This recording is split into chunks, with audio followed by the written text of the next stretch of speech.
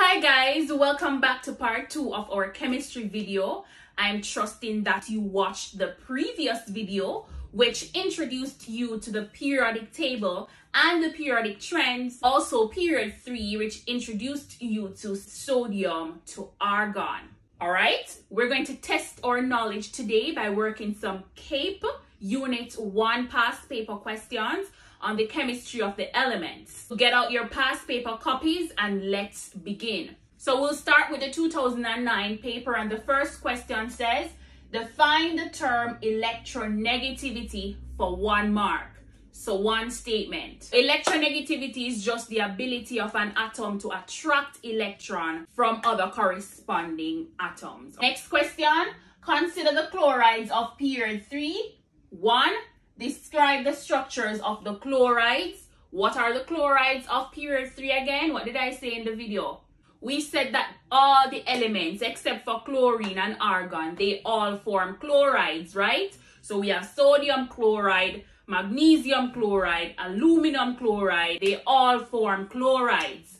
But the question is asking us for the structure. Sodium and magnesium, they are giant ionic structures.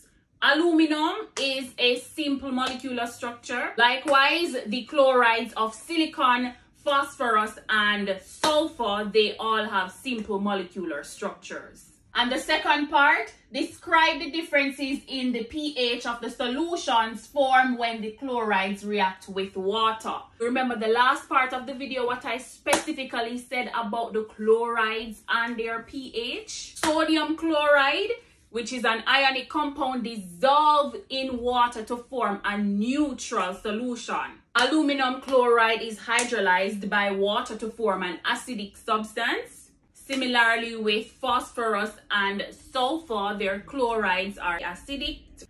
And then part 3, write the equation for the reaction of silicon tetrachloride and water. So you'll have SiCl4 plus H2O will give you silicon dioxide and hydrochloric liquid. Silicon dioxide is a solid. All right, moving on to part C, which shows us this equation. Let's read the corresponding question. Chlorine forms a colorless solution P when dissolved in cold sodium hydroxide. This reaction, which is represented by the reaction here, is referred to as a disproportionation reaction. And the first question says, what is meant by the term disproportionation? So a disproportionation reaction is a reaction in which a single element is being oxidized and reduced simultaneously. Cool, right? This chlorine atom, look at it. Cl2 gas has an oxidation number of 0.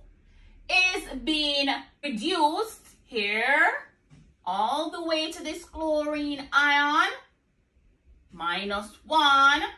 And it's also being oxidized to chlorate ion, which is +1.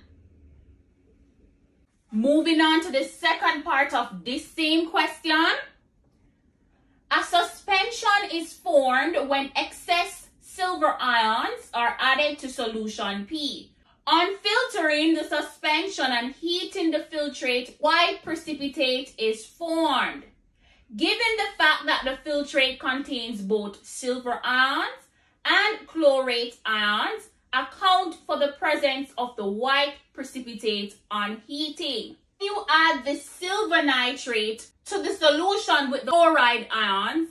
The silver ion is going to combine with the chlorine ion to form the silver chloride precipitate, which is the white precipitate that they stated, while the other ions are going to act as spectator ions, as they won't participate in this reaction. A simple salt, S, when treated with concentrated sulfuric acid, produces dense white fumes, T, and a red-brown gas, U. T, on dissolving in water, produces a colorless solution which turn blue litmus paper red. Hint, hint. And gives a cream precipitate V on the addition of silver ions. And the first question says, identify T, U, and V. All right, let me clean my board. I can't find my duster, so I'm using my hands. I need to find T, U, and V. T, U, V, W, X, Y, and Z. The thing we need to figure out is what are the reactants in this process. We got a hint that the first reactant was concentrated sulfuric acid. So H2SO4. We'll talk about this more when we look at the halogens. This salt is sodium bromide. Of this reaction is sodium hydrogen sulfate and hydrogen bromide gas. Reaction is going to proceed further because the bromide is going to reduce the sulfur. So this hydrogen bromide is going to react with this sulfuric acid. So we'll have hydrogen bromide plus sulfuric acid to give us sulfur dioxide, mean gas, and water. So we can start to figure out these letters, right? So a simple salt S, so that means S would be sodium bromide treated with sulfuric acid produce a dense white fume T. So the dense white fume would be the hydrogen bromide gas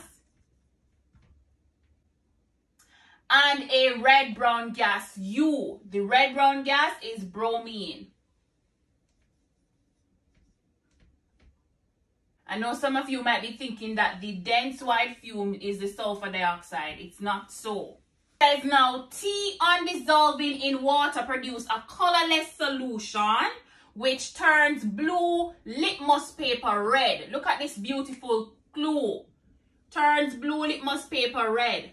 What is that? We know that an acidic substance is going to turn the blue litmus paper red. So this substance must be an acidic solution. So when hydrogen bromide is dissolved in water, it forms hydrobromic acid. The question also says it gives a cream precipitate V. Another beautiful clue. Gives a cream precipitate V on addition of silver ions. This because we spoke about qualitative analysis with silver ions already. Cream precipitate V is silver bromide. Part 2 of the question, write the formula for the ions present in S. What was S again? Sodium bromide. So this is the bromide ion. Part 3, write the equation for the formation of the cream precipitate V. What was the cream precipitate again? Silver bromide. So to form silver bromide, we need an influx of silver ions and bromide ions. We need to get the silver ions from the silver nitrate, AgNO3, bromine from the potassium bromide, silver bromine, putting in our state symbol. This is the end of 2009. Let's move over to another past paper.